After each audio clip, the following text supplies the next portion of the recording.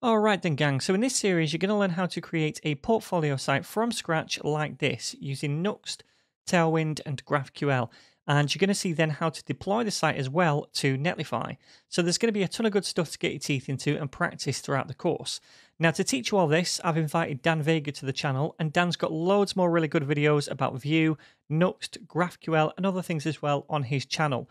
I've really enjoyed watching a lot of his Vue content over the last year, so definitely check him out. The link to his channel is going to be down below the video.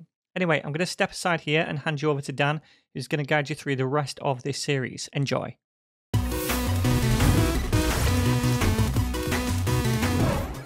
Hello, it's Dan, and before we get started, I want to quickly thank Sean and his team for having me on the channel. In this series, we're going to build a personal portfolio project using Nuxt, Vue, Tailwind CSS, and GraphQL.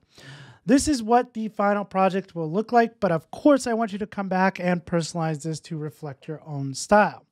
I happen to think this is a really great project to work on for a few reasons. One of the best things I did early on in my career was create my own personal blog. This did a couple of things. One, it got me really involved in the community. And two, it gave me something very personal and tangible to work on. Building something for yourself that you have an interest in is a really great way to learn. With that, let's take a quick tour of the finished project that you're going to build in this series. The first thing that you might notice is that it's not just running on my local machine, we have an actual URL up here. That is because we are going to take what we build and we are going to deploy this to Netlify. So we're going to be able to get this out for others to see by the end of this series. So again, it's pretty simple. We have a navigation bar up here. We have a couple of pages, a blog, a projects page, a uses pages. On the home page here, we just have a little title of who we are, a little bit about ourselves, an image, and then we have the latest blog post. So if we had like 10 or 20 blog posts total, we're going to display the last 3 here on our home page. And then we have this footer, which is some copy and some social media icons. If we go over to the blog, we are going to display all of our blog posts. So these are actually written in Markdown. We're going to use something called Nuxt Content, which is a really great module for Nuxt. It allows us to create a file, a Markdown file, and that is kind of the entry point for our blog article.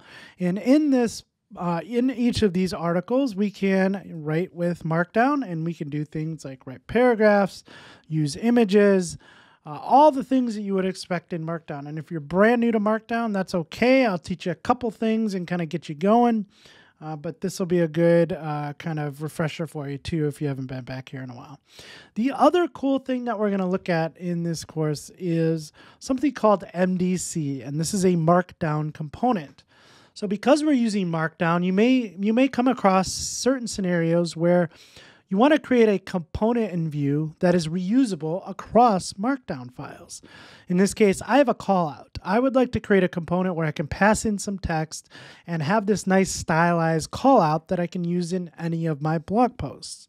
So we'll look at how to create that. And then each of the blog posts have different metadata about it, one of which is tags or categories, and we'll display each of those up top.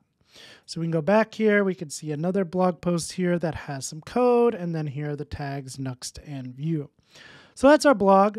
We have a projects page, which is going to connect to your GitHub account and display the last X number of projects that you're working on. This is great if somebody doesn't understand what GitHub is. Maybe somebody's just viewing your personal portfolio and they want to see what projects you're working on.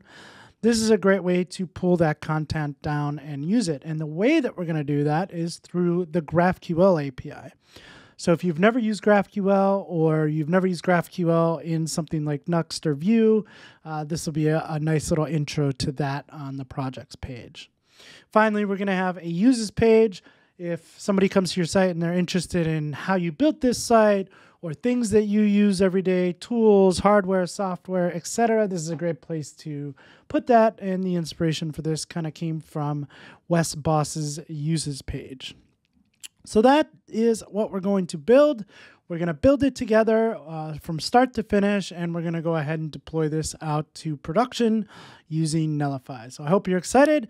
With that, let's go ahead and get started. All right, so we're going to head over to Nuxt.com and get started by creating our Nuxt project. If you haven't had a chance to check out the Nuxt website, I will go ahead and take some time to dig around that. There's a lot of really great, useful information there. The documentation is really great as well. So to get started, this is essentially the command that we're going to run, but I'm going to go ahead and click into Get Started. It will say, hey, here's the installation. Here's where you can play online without actually having to install anything. If you do need to create a new project, there are a couple prerequisites. You need to have Node.js 16.10.0 or newer, so make sure you have that. A text editor, we recommend Visual Studio Code with Volar extension, and a terminal in order to run Nuxt commands. There's also some additional notes for an optimal setup. So what we want to do is we want to run this command npx nuxi init and then our project name. So I am going to hop over to a terminal and we're going to run npx nuxi init and we'll call this portfolio. And this will go through and say, create this pretty quickly. So it creates a new project in a folder of the name that you just gave it. So that's in portfolio. And if we go ahead, we can see that it says to install the dependencies with npm install, and then you could start your development server with npm run. So I'm going to do that. Let's cd into portfolio, npm install, and then we'll npm run dev. And you'll see that that started up real quick. So for those of you who aren't aware, Nuxt is now built on top of Vite. If you're kind of new to this world, go ahead and check out Vite. It's a really great build tool in the JavaScript ecosystem. It's not just for Vue. It was created by Vue, the creator of Vue, but it is framework agnostic. It supports other frameworks like Svelte and React and a few others, as well as like vanilla JS projects as well. Vite's really great, and that's what gives us this power to start up so quickly. So we got a new project on localhost 3000. Let's go ahead and go there. So localhost 3000, and you see that we got this minimal, like nice getting started page. So it says, welcome to Nuxt. To get started, remove this welcome page by replacing the Nuxt welcome tag in our app.vue with your own code. So that's a really good little tip to get started. And then we have our modules, our examples, and some documentation.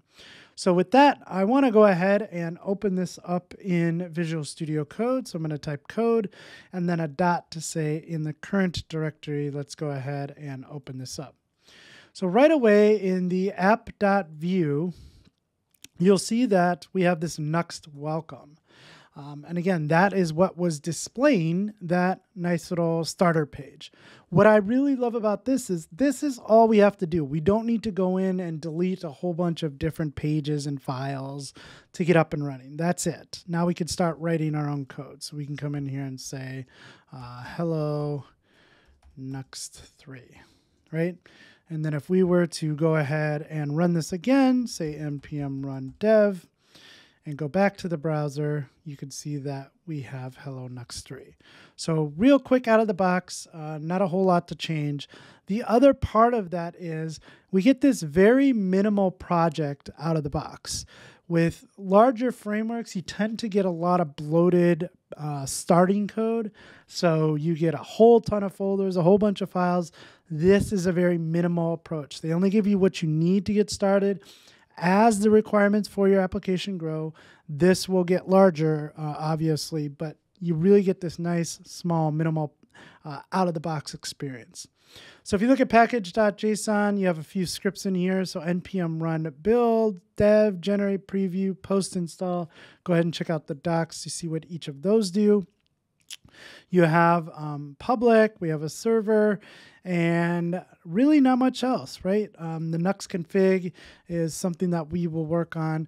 Now, if you're looking at this project and you want to understand what each of these files are, or as it starts to grow, what each of the folders and files do, the best place to figure this out is to go into the docs section and go into the directory structure. I really like this because it says, hey, if you see this directory called pages, let's see what that is doing for me in my next app. So it says Nuxt provides a file-based routing to create routes within your web application using ViewRouter under the hood. So cool. So now I know that pages are just routes in my application. So you can do this for every single folder and file that you might come across. We just saw that Nuxt config. Nuxt can be easily configured within a single nuxt.config. This could be either JSTS or even an .mjs extension. So this is a really great way in a project to find out what each of these files and folders are doing. Okay. So with that, I think we can start to build out our application. All right, so to get this project published to Netlify at the end of this series, I want to go ahead and make sure that we store this project in GitHub, because to use Netlify, we're going to hook it up to our GitHub repo, and that's how we'll kind of deploy it to production. So there are a bunch of different ways that we can do this. I'm going to start off by heading over to github.com/Dan Vega, and we'll just go ahead and create a new repository here. I'll say that this is my NetNinja portfolio, and that looks good. This is going to be public. We already have a README, and I'm going to go ahead and create a repository. So we want to be in that folder. So I actually am in there. So what we're going to do is go ahead and git init, and we'll go ahead and I have a short command here, an alias to say git status. So these are all of the files that we need to commit. So let's say add all of them. So again, another shortcut and one more shortcut to git commit with a message, say initial commit. All right, with that there, I need to set the remote. So I can go ahead and say git remote add origin, and we'll do that. And with that in place, I can go ahead and push. Oops. Let me just do that so I don't have to do that every time. And now I've pushed it to this repository. So now our initial code for creating this project is in GitHub. And again, as we go throughout this series, go ahead and try and make regular commits. I'm not going to go through every single commit, but as we add features, it's good to get in the practice of making commits or even branching off and creating feature branches if you want. But we will use the repository at the end of this series to go ahead and push this to production.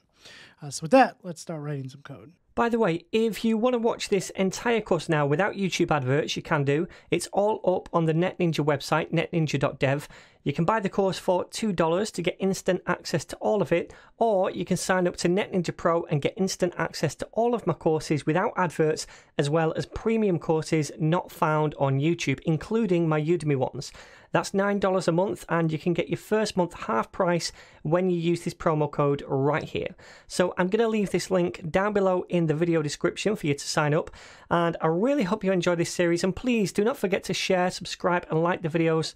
That really helps a lot, and I'm going to see you in the very next lesson.